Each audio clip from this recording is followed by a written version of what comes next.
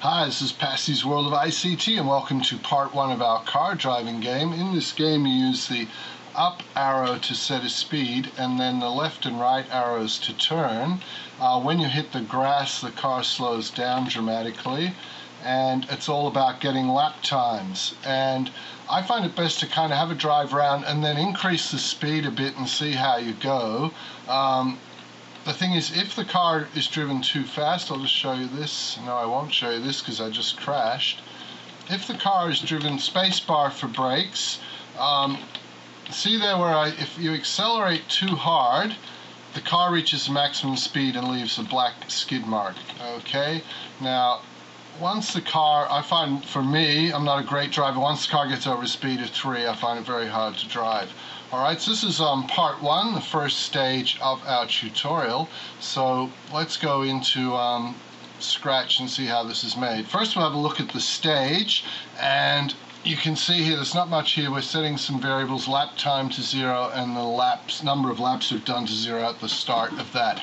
Alright, in the backgrounds we have our own image here which we made, and we'll just quickly show you in Fireworks how we made that. If we go across to Adobe Fireworks, we use the Bezier curves tool to make this first prototype track, and that tool's over here on the pen tool. Now we'll have a link in our website. If you go to the YouTube details, you can get a link to the website with full details about part one of this car racing game. We'll have a thing in there, a link to a thing you can look at for Bezier curves for Fireworks. So we draw that basically using a really thick pen size of 97 there. What we did after that, if we go to the layers here on the right hand side and just click these eyes to open up, we got a map of Australia we found on the internet and fixed up. We put in some text, and then we found our track was too hard to race on, so we added geometric shapes, rectangles and circles, and just kept playing around with them and getting people to play the game and see how it was, until we had this as our final track here, which is the one in part one of the game. So the thing is that you then need to save this as a PNG file to keep the layers, but then to get all the layers flattened out and reduce the size, save it as a JPEG file. The one other thing is that this document size was set as 480 by 360, which is the standard stage background size before we started.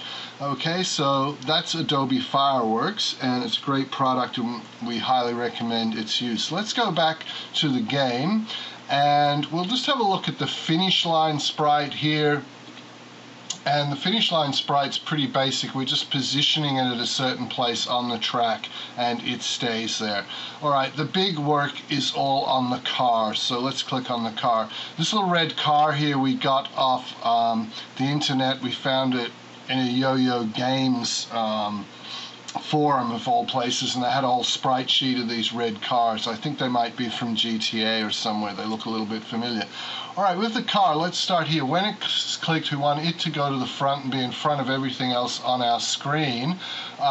We set the speed to 0. Speed is the key thing which is going to control all of this game, and just wait 0.1 seconds. Put it in a certain position on the track and point it to the right, because we drive around this track to the right counterclockwise. Alright, in the forever screen then, we would just move whatever the speed's up to a certain number of steps forward to keep the car going forward. Okay, so let's go down and just have a look at how the speed is done.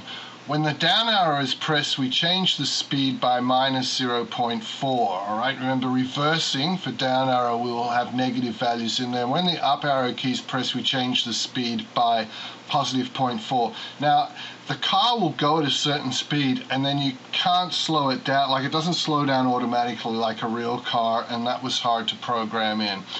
Okay, so let's just now move those into position.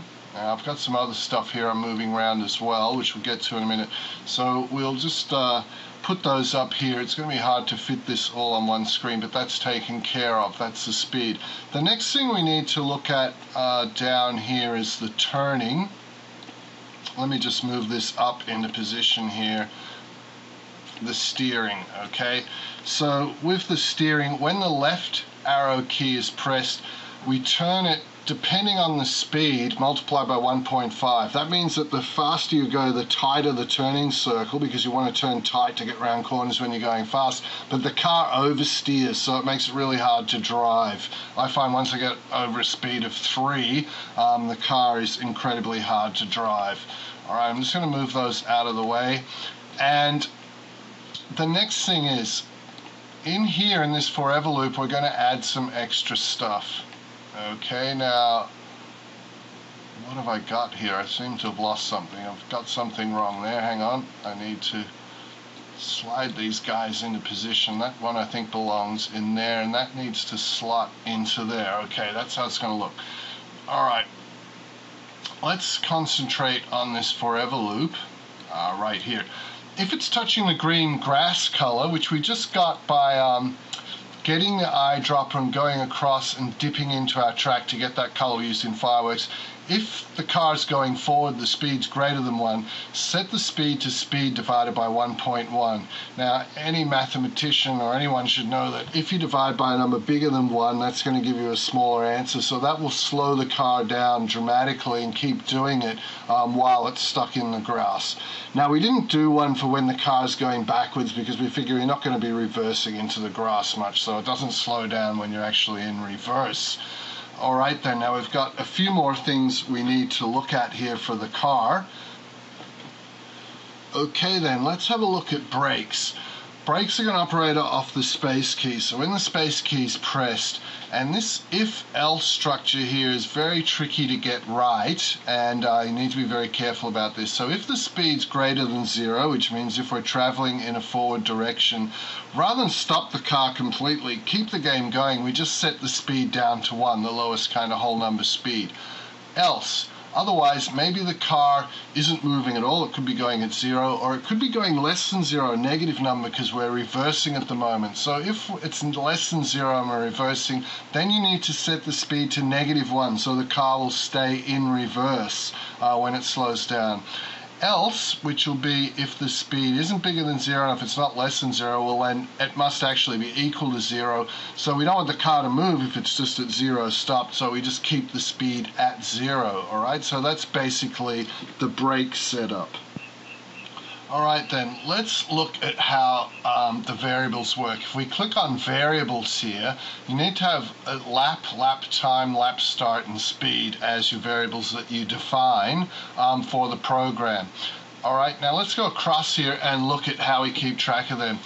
When we start, we wait until it's touching the finish line, wait till the car goes forward and crosses the finish line, set the lap to 0, set your lap time to 0, and set the lap start value to work off Scratch's timer, so it starts timing. Now, after that, we just keep going with a forever block, so this keeps going forever. And this is a bit hard to explain, but you need to have this not touching the finish line here. What that does is it makes sure the thing does nothing while the car is driving around the track. And it's not until you're touching the finish line again that it sets the lap time to the timer. But so we can time each lap, we need to subtract what the time was up to at the start of the lap, all right? You might have to work this out on pen and paper and think about it a bit. On the first lap, the lap start value will be 0, so it's just a timer value, but the timer doesn't reset, it just keeps going. So we set the lap start now to what the current timer was at the end of lap 1, and then when we get to lap 2, to get the lap 2 time, we'll just be subtracting the timer minus lap start, which will be our lap 1 time. We can find the difference and work out how long lap 2 actually took us, and so on for as many laps as you want to do. All right, change lap by 1 here at the end just changes the lap counter to tell us how many laps we've done. So over on the right here, if you look at the game setup, it'll just keep track of laps, how fast you're going at the moment, the car speed, and the lap time over here on the right in the game. All right, we've got a couple more things to cover, and then that will be it. Alright then, the last bit of scripting on the car is this. When it receives a message, maximum speed exceeded, the speed is dropped down to 3, or if you're going in reverse and the reverse maximum speed is exceeded, it drops down to -3. Now this is controlled by the skid sprite. So we've finished looking at all the car stuff now, so let's go across and look at the skid sprite. Okay, what the skid sprite does is it hides itself and with the pen up. So it scratches drawing pen, it sets the color to black and the pen thickness to 3. Now, in a forever block here, the pen is always following the car around. So go to car makes the pen go to the car and follow it around. It points in the same direction as the car is. Now, if the speed of the car gets bigger than 7, we just decided 7 was kind of like an impossible speed to drive at, so that would do for this. It puts the pen down for 0.1 seconds, which draws that black kind of single skid mark line onto the screen. Now, we found it pretty much impossible to draw dual lines next to each other to make 2 sets of wheels. That would have been really good, but we couldn't do it. And then it broadcasts that maximum speed exceeded message, which goes back to the car. If we just jump back to the car sprite here, down the very bottom. So when it receives maximum speed exceeded, it'll set the car speed back down to 3, kind of middle of the range speed. All right, back on the skid sprite, we then have an else. So if the speed of the car, as long as it now gets checked, if it's actually less than -7, which means it could be -8, -9, -10, and so on, that means it's speeding up in a reverse direction too fast, so we need to slow that down. So we put the pen down again, and because we're going backwards, the pen kind of doesn't leave, just leaves little skids, it doesn't leave long ones, and we broadcast reverse speed exceeded, and then that will go back to the car sprite.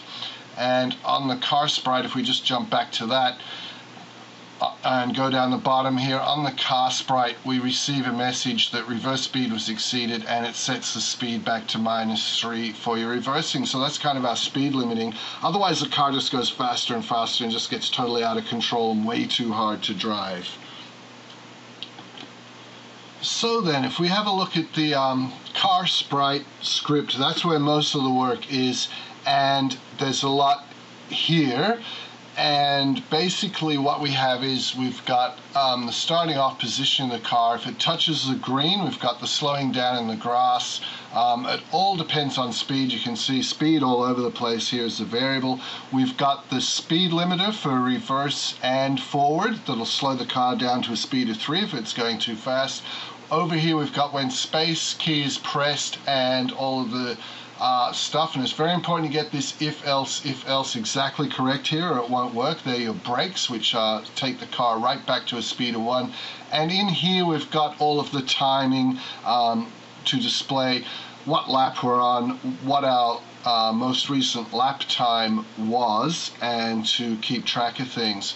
All right then, so just looking at the game over here, future expansion that we're thinking about is that we want to have multiple tracks, so you can press like the T key and play maybe one of 3 tracks. We'll have Australia as our first track here. We'll have maybe one for Japan, one for USA, make the tracks harder. We'll have an intro screen for the whole game where you can pick which track you want to do. We're going to have damage, so we'll have a damage sort of counter, so that if you hit that green grass too many times or your car's too damaged and the game finishes. We're going to make the race last for just 10 laps. And we'll try and display a best lap time variable as well, so that at the end of the 10 laps, when it's up, you'll be able to see what your fastest lap was, and just display a game over message on the screen. So we've got quite a few more things to do. Not sure how many tutorials it'll take or when we'll do them, but we'll be onto that sometime. So get into Scratch, it's great fun, and we hope you enjoy making this car racing game. The last thing we need to mention is credit where credit is due. We didn't make this game originally from nothing.